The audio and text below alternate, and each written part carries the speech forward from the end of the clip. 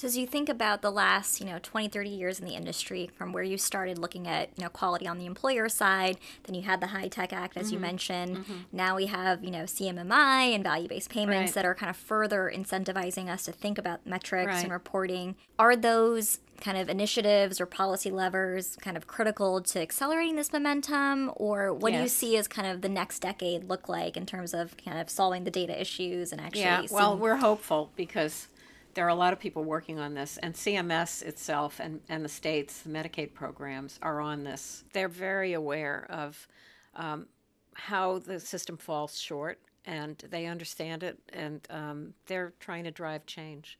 So CMS has said quality measures are going to have to be reported digitally by 2025, which is very ambitious.